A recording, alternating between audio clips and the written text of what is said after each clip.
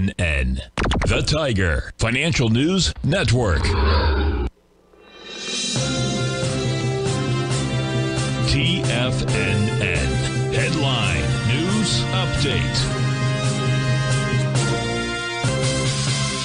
Welcome, folks. We had the Dow Industrials finish down 109, NASDAQ off 30, S&P's off 7. Gold contract up $18.80, trading at $19.97 an ounce. We had silver up 36 cents, $23.99 an ounce. Light sweet crude down 11 cents, $71.75 a barrel. Notes and bonds. 10-year note down 13 ticks, 113.16. The 30-year down 27 at 127.02. And King dollar. King dollar down 393 ticks at 103.191. Euro at 108. Yen at 137. The British pound at 124 to 1 U.S. dollar. We get over and take a look at the SPY, folks. And I suspect what we have here, you're over the swing, and you didn't have the volume, but this is saying it wants to go to the next swing. So take a look at this.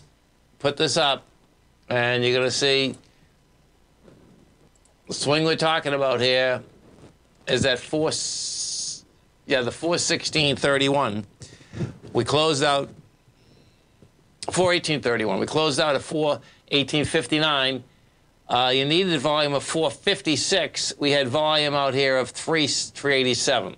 Now, what that says that the next swing is game, and the next swing is at 431. So that's a nice move. You're at 418.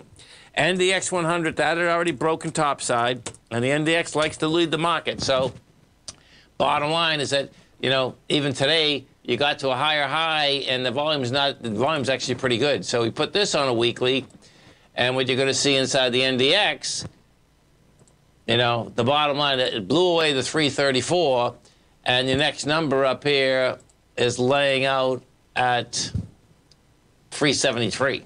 Now, that's a big number, huh?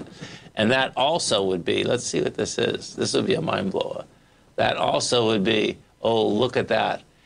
So that would also be a 7-6 retracement of the whole move down.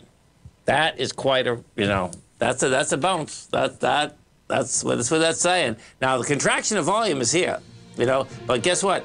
Markets can go that high on light volume, retest, and then see you later. See you don't want to be here. Have a great weekend, folks. Have a safe weekend. Come back Monday morning. Tommy kicks us off 9 a.m. Great show, folks. Look at him, folks.